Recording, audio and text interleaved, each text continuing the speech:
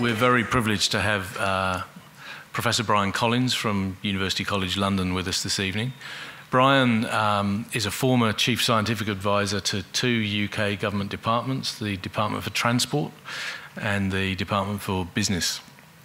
He's currently Professor of Engineering Policy at UCL, and he leads work in the areas of city livability and the future of cities. And just more recently, he's pulled together a team of 14 of the top universities in the UK with a massive research program in looking at infrastructure and cities in the future. Brian is one of the leading thinkers in an international collaboration of universities in the future of infrastructure, next generation infrastructure. And I'm sure he'll be very open to taking any questions you have. Please join me in welcoming Brian Collins. Thank you, John. Thank you, Jim. Excuse me. One of the things I've noticed is this lectern slopes in such a way that were I to ask for a glass of water, it wouldn't stand up. Major design flaw. I hope you all had a good journey here. When I talk about travel, usually someone says, well, it could have been better. And that, of course, is part of the objective of this evening, is to talk about, well, in what way could the travel experience, the journey experience that all of you have had to be here tonight could have been better. And of course, you've been asked questions about that.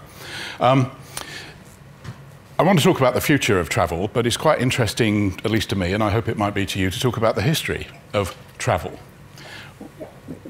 Certainly in Western Europe, where I live, no, I'm going to do that, I think, Jim, 150 years ago, most people didn't, also, thank you, but yeah.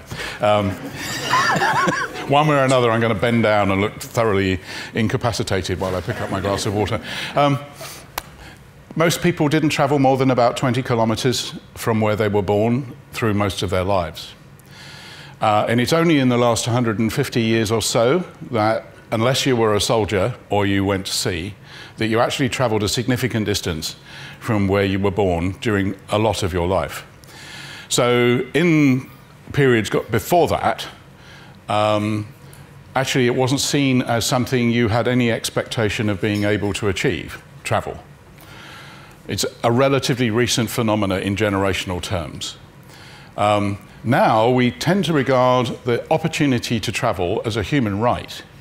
If you've got the money, you can travel anywhere on the planet, and I, of course, have just done that in the sense of going halfway around the planet to be here. And it's purely a matter of economics and finance as to whether or not you can do it, plus or minus those countries that limit the ability of their citizens to travel. And sadly, that's just a piece of paper or not having a piece of paper, which is a sad situation with regard to the human race. So the infrastructure that supports travel is also, therefore, a relatively new phenomena, whether it's roads or canals or railway systems or aviation systems. And if you look again at the history, particularly obviously I know more about Western Europe, is the roads that we've inherited in England were largely roads that were built by the military in Roman times, and they're dead straight lines that go between where they had big encampments. And so a lot of our main roads in in Britain are still built on the back of those Roman roads. And if you put one on top of the other, you find we actually haven't moved those roads very much. That is an example of the legacy of the infrastructure to support transport and travel, which we've inherited, and indeed every city now is inherited, in the sense that the first generation of infrastructure that supports travel that is put in by the first generation that live in a city make it quite difficult for any subsequent generation to change what it was put in the first time. In London, we're investing a huge amount of money at the moment transforming some of that, because London, as the megacity of Europe, has realised that unless it does that, it's not going to sustain itself for the next 20 or 30 years. So we're spending tens of billions of pounds in London transforming the way in which our travel infrastructure, our transport infrastructure, is constructed. And it's different from what we have had that was built in Victorian times. So I wanted to just touch on that because travel is to some extent limited by the physical infrastructure that we have put in over periods of decades or centuries. And that limitation is something one has to take account of, and it's clearly something that in this country you also have to take account of, even though you're a much younger country than we are. So what I first of all want to just make sure we understand is the modes of travel that we think we're going to be able to use. And this is just a cartoon of all the things that are relevant to your ability to think about travelling.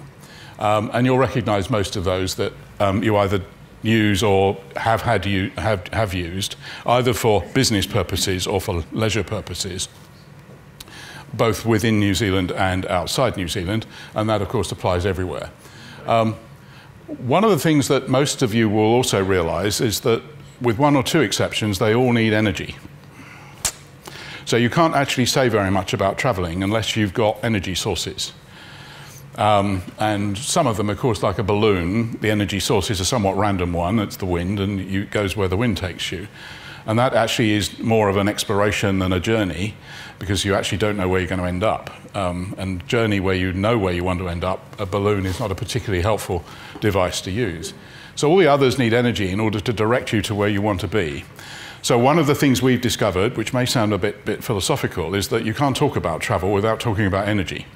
And if you don't have sustainable, reliable, resilient energy sources of the right type, then your travel options are somewhat limited.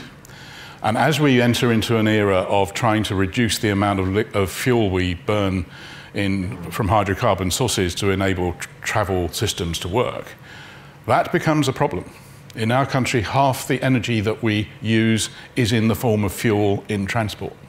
Half. So people talk about reduction in energy consumption as if reducing electricity consumption is going to be, or changing the way in which we source electricity is going to be the right way of dealing with the carbon emissions problem. It will only reduce it if you do something to transport as well. And that's a really important factor, and I'll say something about electric vehicles and autonomous vehicles later. So the other aspect of travel is you need infrastructure on which to run your transport systems. And some of them are sort of interlinked. You may be able to recognise this is a set of roads adjacent to an airport. So we're using roads and aviation as a coupled set of systems. And we also forget on occasions that most of us who import and export goods rely heavily on the ability for ports to operate effectively and efficiently. And in our country, we've got about 3 weeks of food in the UK. We import a lot. You import quite a lot of manufactured goods in this country. So the efficiency of ports operating is really very important. And I'll come back to one of the factors that makes ports work very efficiently in a moment, because you might not know that it's a factor. We, like you, have a certain amount of railway systems. We have a lot of railway systems. Actually, most of our railway systems were built in the 19th century. We decommissioned about a third of it in the 1960s. And now we're trying to put some of it back because the arguments on which we decommissioned it were fallacious and driven by pure economics, if that's not a misrepresentation of economics. And lastly, of course, we have to see that all of these modes of transport are interlinked with each other. So they share this space. It's quite important to realise that certain modes of transport share infrastructure space and some don't. And it's roads that are the major problem, in the sense that roads are the infrastructure space that is shared by a number of different modes of transport. Aviation is sort of only aircraft, and ships are the only form that are on the sea. But roads, and railways tend to be railways, right? So roads are an interesting phenomenon in terms of the infrastructure, in that it is shared between bicycles and motorbikes and cars and lorries and trucks and buses. All the others tend to be mono vehicle. The other aspect I want to talk about is our appetite for risk, before I start talking a bit more about where travel is going. And a little bit about a history, that when we built a lot of our infrastructure in Victorian times in the 19th century, the appetite for risk-taking in the building of those systems was huge. partly because the way in which we went about doing it was owned by very few, very rich people, like a few thousand people. They owned all the land, all the money, they weren't taxed, they bribed their way into Parliament, so they owned all the executive decisions, and without making any ethical statement, labour was free and disposable. It either came from Ireland or it came from some other part of the Commonwealth. What we would now call the Commonwealth was called the Empire at the time. So between about 1840 and 1880, we did some fantastic civil engineering constructions which built our railway system, some of our turnpikes, which then turned into our main roads. And as a result, we now, 150 years on, have inherited a hugely capable, but now aging and decaying, railway infrastructure, the health of which we know very little about. Because it wasn't, very little design was put on the ground, they just built it. We don't know what's underneath the foundations of a lot of it. We have 40,000 bridges in the railway system, and a lot of them are more than 100 years old. And we're now running more trains, heavier trains, faster trains, and it's slightly worrying that that is the case. So the attitude to risk-taking was huge, and now we're in a position where not only are we, as engineers and scientists and builders and architects, more risk-averse, what is also true is our politicians, sorry for politicians in the room, are also very risk-averse, partly because the media won't let them take risks. So there's a media, political, capital intersection around not only transport and journeys, but also around infrastructure in general. And one of our anxieties is if we don't manage to start taking bigger risks, not taking bigger risks without managing them, we won't be able to modernize our infrastructure into the place which makes it fit for the next century. So we have to find a way of taking more risk, but in a controlled and managed way than we've been doing for the last 40 or 50 years.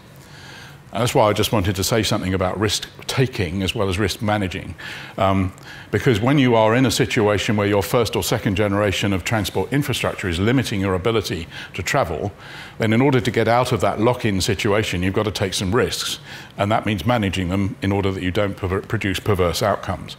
And it's not just technical risk, it's political risk and financial risk. Emphasize managing them, not just taking them.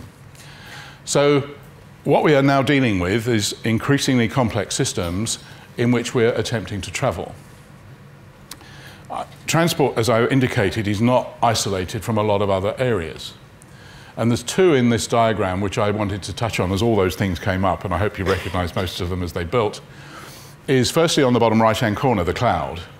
The IT people in the world will say, no, it's a data center. Well, it is, but it's what now most people call the cloud. And if you think you're going to build a smart infrastructure in order to provide smart journeys, the data and the information gets held and processed somewhere. And the cloud is where it happens. But you may not know where the data center is that makes up the cloud.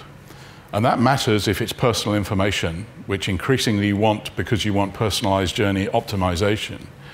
It matters where it's held, because if your personal information is held in a country other than the one in which you have the jurisdiction, you won't be able to control the exploitation of your personal data.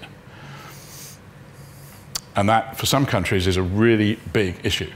It's a big issue in our country at the moment, and people are really worried about identity management, identity fraud, and personal information being exploited for the wrong purposes as they see it.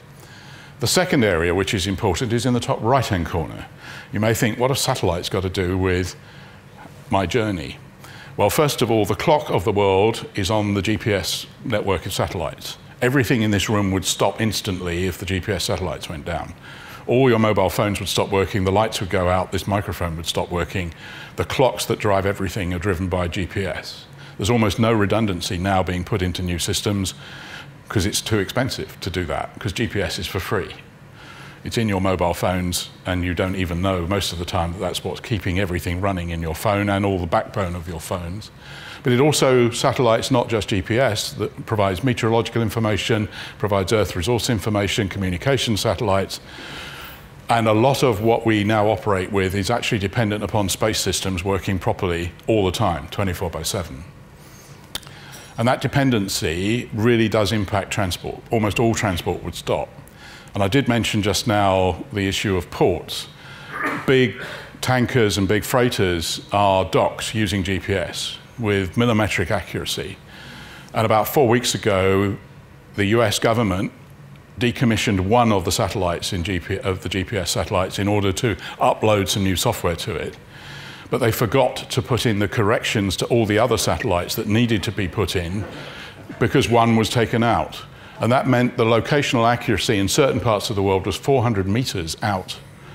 If you're docking a 200,000-ton tanker by GPS without knowing exactly where it is, if no one looked out the window at the opposite point, you do billions of dollars worth of damage to your port and your tanker as it ran into the ground at whatever speed it was going.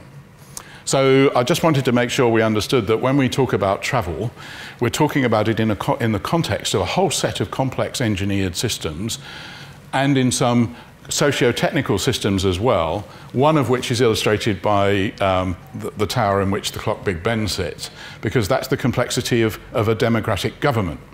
And that in itself is a complex social system, political system, and you have a version of it here as well. It's different from ours, and every developed democratic country is different. In fact, every country is different. So we depend upon the complex social system of governance as well as the engineered systems, and that affects how we think about travel as well. So these are the sorts of things that make up this complex system. First of all, that things are rapidly changing and uncertain. So we have to make decisions, as has been illustrated in the briefing about the engagement for this project just now. In a rapidly changing world, there is uncertainty. So we need to find mechanisms by which we handle that uncertainty.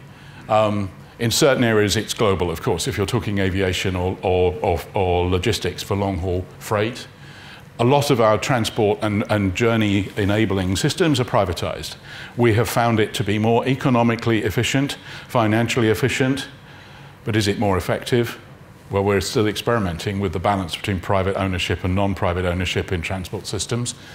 In our country, we've gone really overboard to privatize. Personal opinion, I'm not sure we've got that exactly in the right place, because financial and economic efficiency may not deliver social effectiveness. We need to achieve sustainability. I was talking to colleagues about sustainability earlier. What do we really mean by sustainability, over what period? Because sustainability can lock you in, but it can also give you adaptability. And of course, we're trying to achieve a much lower, if not zero, carbon emission from transport systems. We want more engagement, as is absolutely true this evening, in democratization of engagement of processes in journey planning, so that our journeys and hence our travel experiences is better democratized. And how we create value in our society as a result of the journeys, rather than lack of value because we get fed up with congestion or overcrowding or delay or accidents. The Internet of Things may be a way in which we enable transport and journeys to be better, but it may also be a vulnerability because it may also become a dependency we don't know how to handle. We are dependent upon global supply. We are dependent upon innovation, but it may be constrained by safety. And as I've already indicated, I hope that infrastructure in support of travel is one where the interdependency with all the other infrastructure components is getting deeper and richer, and is yet relatively ungoverned, because it tends to be an operational issue that is fixed at the time of building things rather than designed at the point of early stages of program conceptualization. So the nature of travel, first of all, is what's the purpose? Why are we traveling? And if you can't answer that question in terms of investment, then don't do it. So one of the issues that I think we're facing across the world is are there alternatives to travel where the cost of putting in the means by which we would otherwise do it become prohibitive? And I say cost in the broadest sense of the word cost. Because if we don't understand the purpose, is it to get people to work? Is it to get people to school? Is it to get people to see their family? Is it to go for leisure activities? The answer could be all of those and a mixture of them. But if you can't articulate it, then why would you do it? And what is the value to myself as an individual and to the community which is affected by my travelling purpose is also something that needs to be articulated. It's not just about me, it is about the use of the shared infrastructure and the shared platforms on which we travel. Now actually the private car, of course, is the epitome of my castle on wheels that I travel around in a shared space. It's the nearest thing I can do to not share. in a travel experience, because all public forms of transport are like that. Of course, your bicycle is also a private space, but it's a bit more exposed than your car. But nevertheless, the value to me is that. Now, to whom does the value accrue? When you compare it with, the cost that I'm going to incur.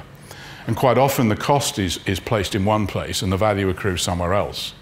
And our accounting systems do not take very good account of that.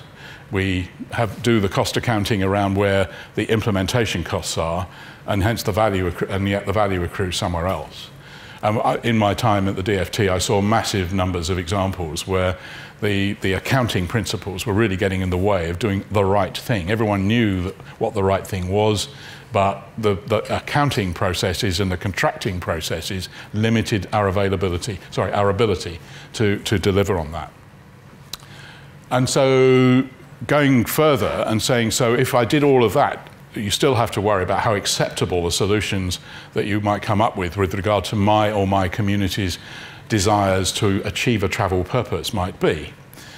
And it's ironic, is it not, that we all like to come and work in a city which is relatively dense because we get paid a lot, we have a nice quality of life with lots of people around us, and as soon as we walk out of there with strangers on a bus, it becomes overcrowding or congestion because there's other people on the road that want to get out, or don't get out of our way because we want to get home quickly.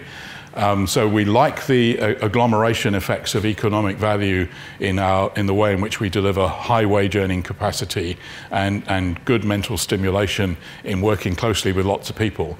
But as soon as we're away from it, we hate it. And there's certain irony in that, so I'll come back to that in a moment, because that is one of the value propositions we have to get a better understanding of, is what's the balance? What is the trade-off between high wage capability and economic activity in a dense urban environment where you have to pay a price in terms of having some congestion? And the way you couch that question is exactly that. So what's the acceptability? But there's also what's the consequence of doing that? And it may be my emissions from my engine on my car. It may be the noise that I create. It may be the noise I create by getting in an aircraft, as Jim and I will do later, which frighteningly always does noise abatement as it goes over a built-up area, and you think engines just keep running, because at that point you're a bit worried it might not. And let alone, of course, the carbon emissions. One of the things I learnt, by the way, as an example of the interrelationship between all these things, is in London we have quite a difficult problem because it's a mega city. It's 8.5 million people.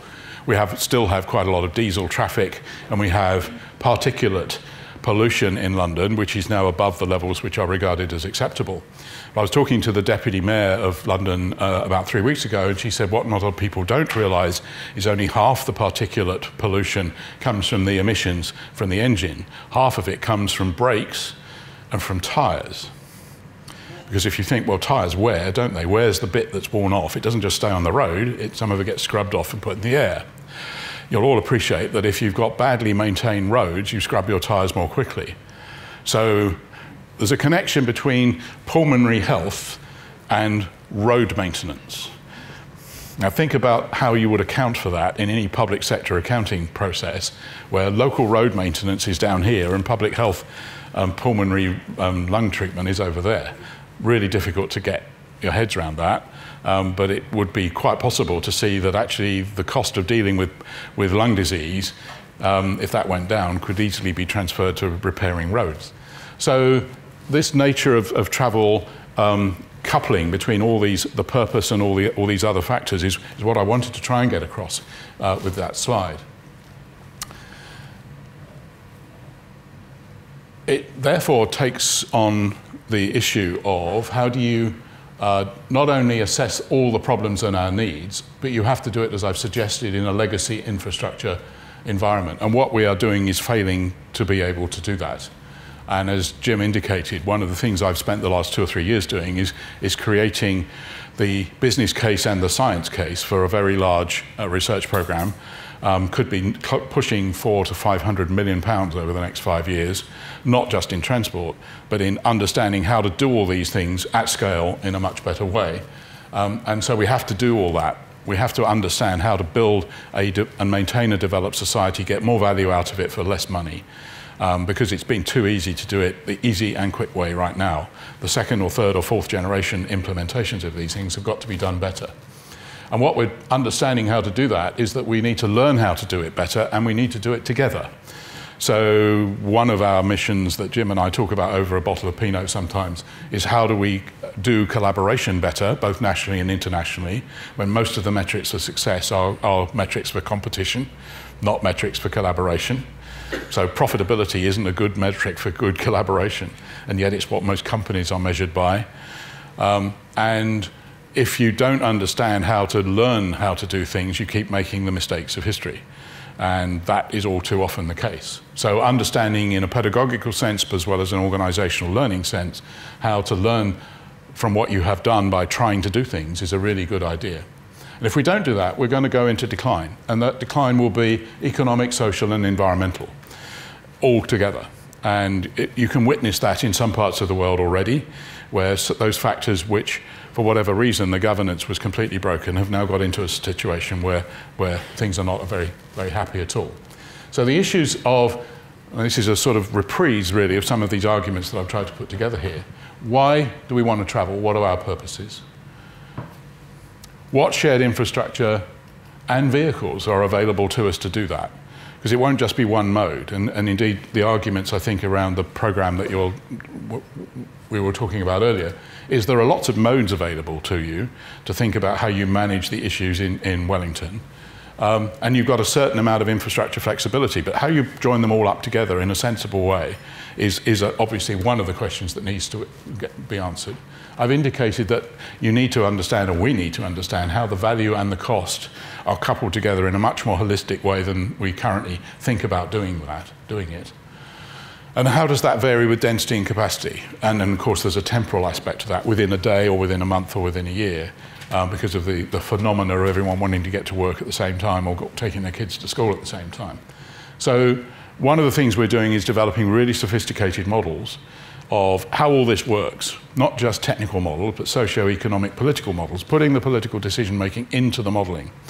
In much the same way that people are now doing that for international negotiations on trade deals. They're using game theory to understand how to do that. So we can do that in exactly the same way in this context. Because we have the knowledge, and we're beginning to get the data out of cities and out of infrastructure on what is actually happening. And then we can play tunes with, we can do experiments with how we could do it differently. And it's much cheaper to do it in a computer model than it is to do it and build it and get it wrong. And then say, oh, well, we've just got to take out a few kilotons of concrete that we put in the wrong place. The new kid on the block in all of this is how does digital change things? And I use the word digital to sort of cover anything to do with ICT.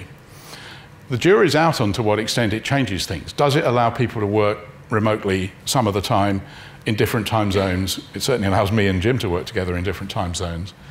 How does it do that? Is it a sustainable model, or actually do we need the sort of interaction we're getting here and now, and me attempting to read your body language as I'm talking to you and you're reading my body language, and maybe that's a reaction. And if I was on the end of a video stream in London, we wouldn't get that sort of richness, I hope. So what would it take to actually do that? However, digital is going to change things with regard to the provision of high quantity, high quality, timely data about what is going on in my travel experience, our travel experience, in a way where balancing the need and the purpose against the provision of service may be much more dynamically assembled. So I was talking to a colleague the other day about the concept of having things at airports called terminal buildings. Think about the word terminal. What is it terminal for? Well, it's not terminal for me, it's terminal for the aircraft. So if the whole of the design of the airport is to make sure that it works effectively for the terminating of the aircraft in its journey, it may not be optimum for me at all. And you'd be surprised to know that Terminal 5, when it was designed, they knew that, and they've actually designed it to be optimum for the passenger and not optimum for the aircraft. Well, which is interesting. Think of a railway terminus, a bus terminus, a bus stop. It's all about the vehicle. It's not about me. And yet, why it's there is all about me, because I provide the money that makes it viable. So there's a lot of thought going in now as to why are bus stops where they are? Why aren't the buses stopping where I am? That would be more useful, wouldn't it? And with digital, we can start doing that. We can start having 16 people at the side of the road saying, we want a bus. Uber does that, right? Uber delivers you a taxi where you want it. We experience one in, what, about a minute and a half today. Now, you may not like the business model, but from a passenger point of view, it's fantastic. And of course, it may not be just taxis. It may be other forms of autonomous vehicles that may turn up that you get in and you drive. And if it was electric, it would be zero carbon emissions. So there's an interesting metaphor if your energy supply is zero carbon, caveat. So digital could change quite a lot of things. But you really need to think about radical ways of behaving differently and owning things differently and conceiving of your travel to be different from how we are at the moment. But that may be the way out of some of the log jams, not necessarily all, that we want to get out of. And some of the externalities that are changing acceptable solutions are things like changing demographics, changing frequency of extreme events, by which I mean weather events, and those are certainly changing the way in which we're thinking about some of our infrastructure for the future. So there's a whole raft of things that we need to take into account simultaneously. And the other aspect of this is we can't deal with any of those in isolation from all the others, hence the complexity argument.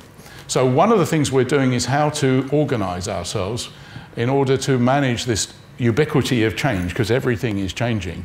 And we've got an idea around doing that, which is, this is a bit to do with how you do it.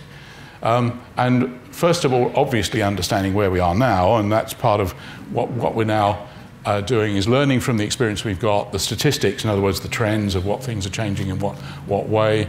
What are the patterns of concern, which I think is what you just described you're about to do in the program here, and then understanding what the risks are, but at the same time looking at what are the purposes on which we're attempting to achieve improved travel, what are our strategic options, where does the value accrue and what is that potential added value? It may not be in the travel domain itself, it may be in retail, it may be in leisure facilities, it may be in the gym, because that makes people easier to get to those places where they can stay fitter, which has an impact on hospitals and healthcare bills or insurance.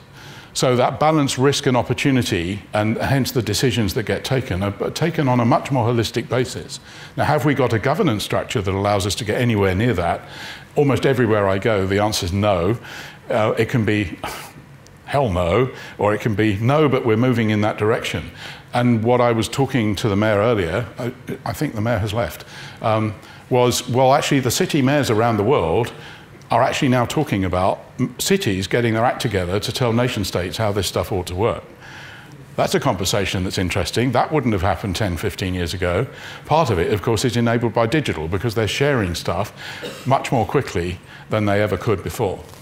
So to provoke a bit of questions, hopefully not too difficult questions, how much congestion is acceptable? As I said earlier, you all like the idea of being in a city because of the buzz of the city, but you hate the fact that it has a certain amount of congestion.